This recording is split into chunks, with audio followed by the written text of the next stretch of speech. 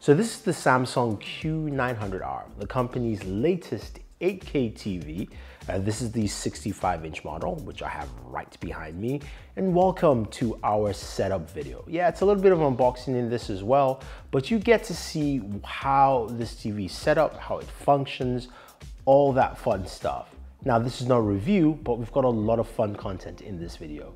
So don't forget to smash the subscribe button, like this video, and let's jump in.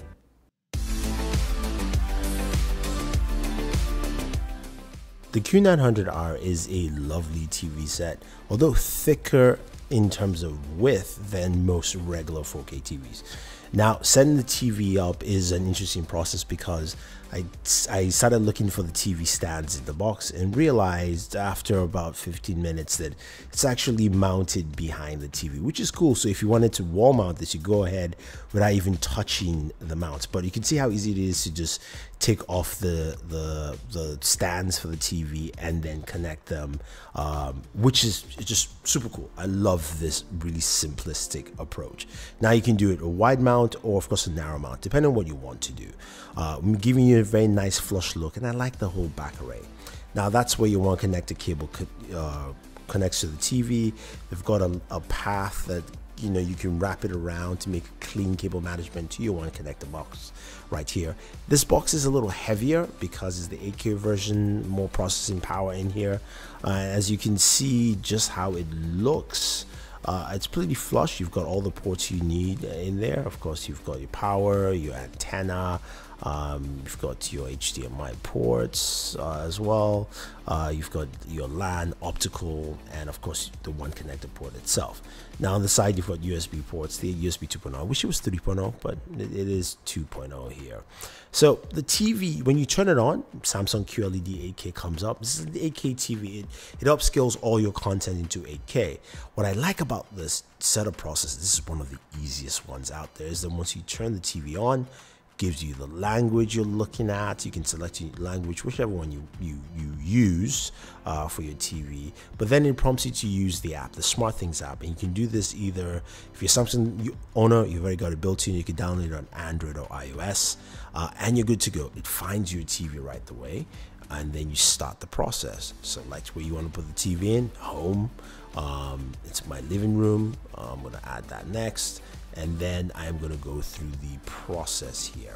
Now this is the cool part about it, because what it does here is it gives you a pin prompt, which you go ahead and you type in that pin, and then it's so fast because as I'm talking you through this, it's a relatively fast process of just setting up the TV and going through the process of basically syncing in and giving you everything you want. So right now the process is going on the TV, says setting up through SmartThings, and boom. Before, setting up TVs used to be so difficult and long, and also a lot of processes that you have to actually go through to make it happen, which this is not the case.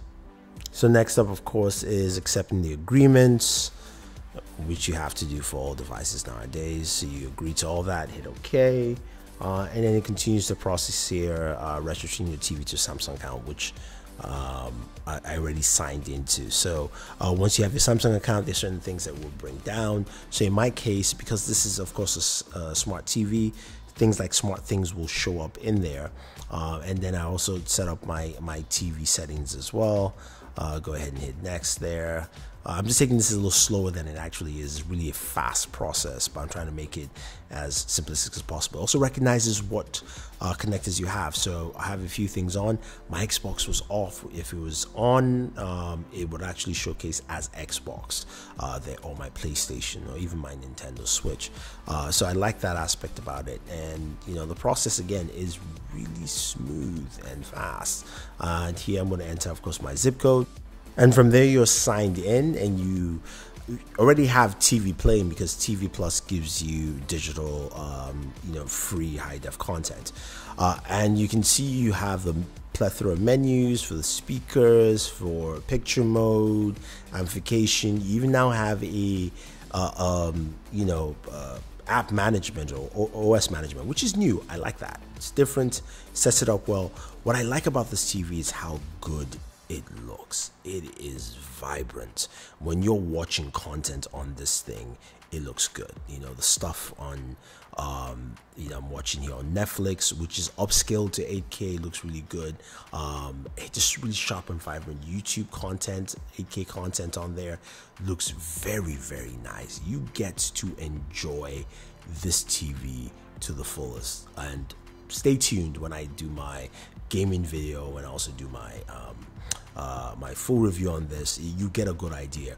Gaming on here looks really nice. Now, this is not recorded at 60 frames per second, but it also has FreeSync built into the TV. So if you're connecting your gaming PC, which I'll be doing, you get a whole different atmosphere with this TV set. So anyway, guys, if you have any questions or any comments, let me know. Otherwise, don't forget to like and share this video, favorite this video, stay tuned, and let me know what you want to find out more about this TV. I'll tell you in my full video review, and also my gaming review of the Samsung Q900R 8K TV.